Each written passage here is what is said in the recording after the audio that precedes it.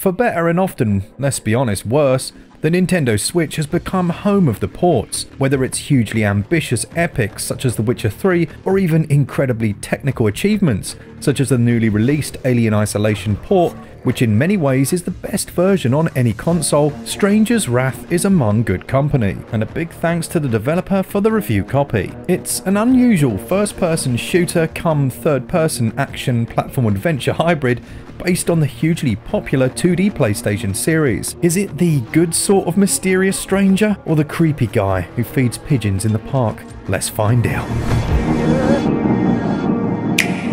Well, come and get it.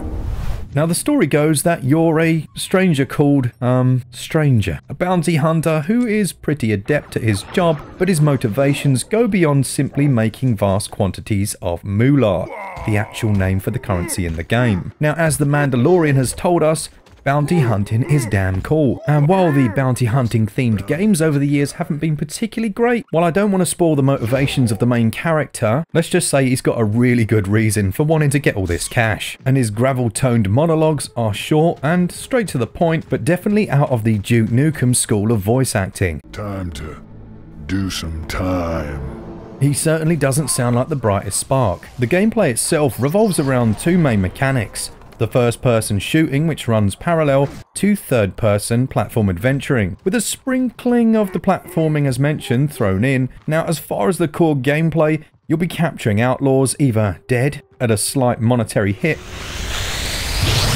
or alive, although I never really found any real reason to capture them alive other than to challenge yourself. There's no changing of the game as you play through it, and unfortunately that mechanic feels entirely unrewarding, which is a bit of a shame. One of the more interesting aspects of the title is the interesting crossbow weapon. As a bounty hunter who prefers not to use guns, here you take a weird and wonderful set of critters, each with their own unique traits and abilities, such as the web covering variety, or those which can cause enemies to run in fear or even lure them potentially to their ultimate deaths. Wooden platform.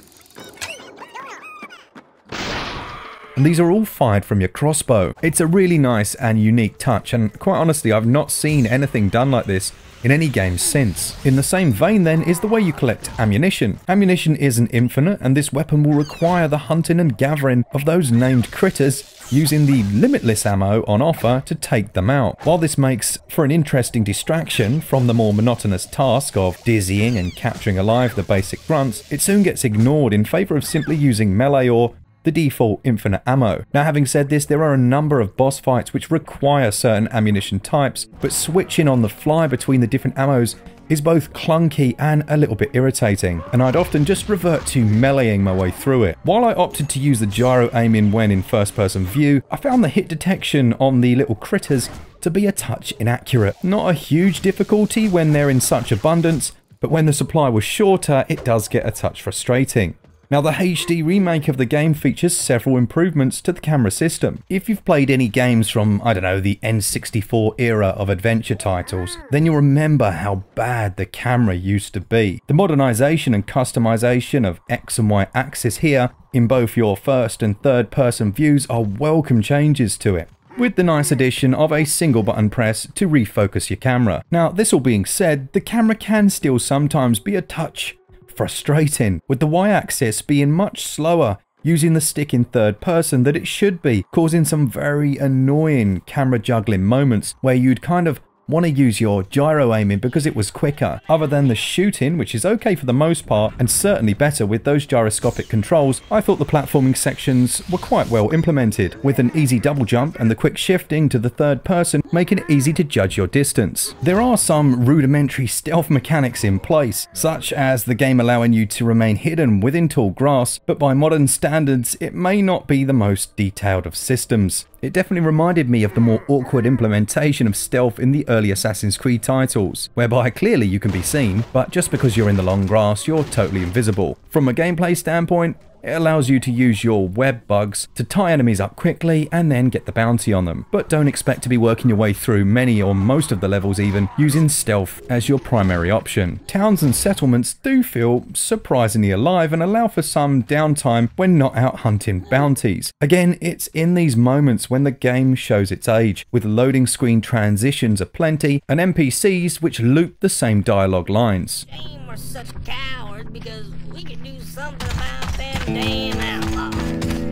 There are a number of boss fights throughout the game, and these range in quality as well as difficulty. And unfortunately, some of the later bosses, without spoiling anything, really didn't feel particularly well designed. And while I wouldn't say I was the best player ever, they were frustratingly difficult. The overall gameplay loop of going, collecting bounties, and trying to capture enemies alive would have been made far more fulfilling if they'd have included some sort of story-based or even any real form of incentive-based approach towards doing that. Now, I really enjoy taking enemies alive in games. If you ever played the Thief series or any of those titles that require a great deal of stealth, when you have the option to go without killing, it's what I like to do. But not having any reward for it, it just completely makes that pointless, especially when doing so is more tricky. For example, you'll down an enemy, at which point the stars show around his head and you can then bounty them, but that takes a few seconds, and in the meantime you'll be getting shot in the back. Now, I personally still found it more fun trying to capture enemies alive and get more money for doing so, but when there's no real avenue for that money, as it's so plentiful in the game, you can't help but feel some sort of skill-based rewards would have been better. As many small gripes and frustrations as I could find and level at the game, there's no denying that it's a great deal of fun, and despite its very old age now, it still holds up well enough. It's a quick and fluid game to play. The transition between first and third person is still quite slick, but for me it was in those moments of downtime where I enjoyed the game the most, where it really reminded me of its predecessors. Get some more of them scumbag outlaws.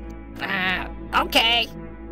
And their very unique way of telling stories. If you played the original game and you absolutely loved it, well, then you're going to love this just as much. If, however, you're new to the series, then know about the quirks and the bugs because they may be potentially off-putting for some. Overall, as it stands today in 2020, I'd say gameplay receives 15 out of 20, while the controls are quite good, but not perfect. They also score 15 out of 20. Visually then, I was expecting great things judging by the eShop images, but I'm sorry, I'm a bit of a PC nerd and I'm used to looking closely at the details of a game, and to me this is a very dated looking title. Those textures when you go close, now the overall artistic direction is excellent. And I loved the crossbow with the different critters, and their unique animations and movement patterns are certainly impressive. The run animation and jump physics are okay, but there's a stark contrast between modern bump mapping and tessellated surfaces, and then the flat and angular rocks,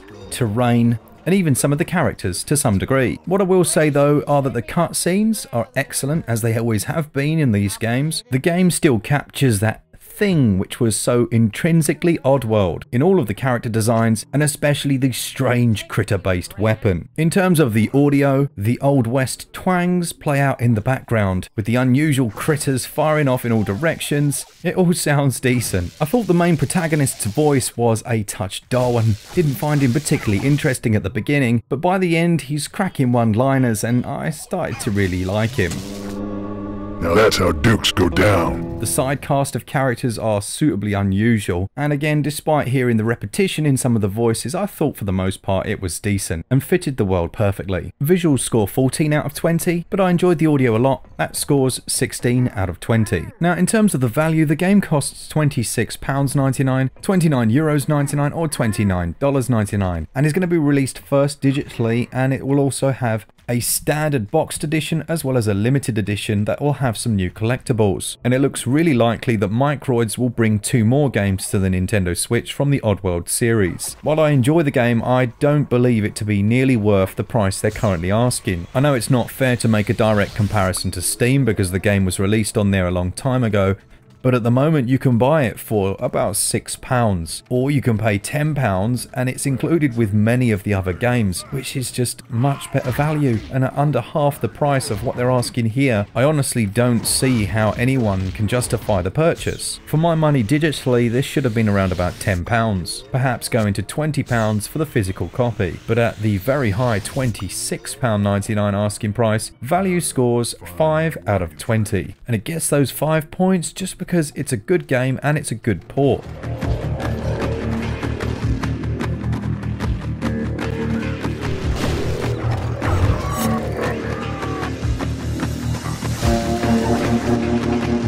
Overall then, Stranger's Wrath is a successful game for the most part, combining first-person shooting, a very strange and unusual reload and weapon mechanic, with some semi-decent third-person adventuring. Unfortunately, it has a number of strange quirks, and chief among them for me being the fact that there's no real reward for the player for opting to bring in your bounties alive other than cash, which you don't really need. But my major bugbear here is the price. It's a good game, but not at this price. It scores a SwitchUp score of 65%. A big thanks to the developer for the review copy, and as always to our patrons who support us each and every month. If you'd like to join those guys, we're over 100, which is great, and I've got plans to do something nice for them this year. For all things Switch, all the time, keep it Switch up. Cheers guys, see ya!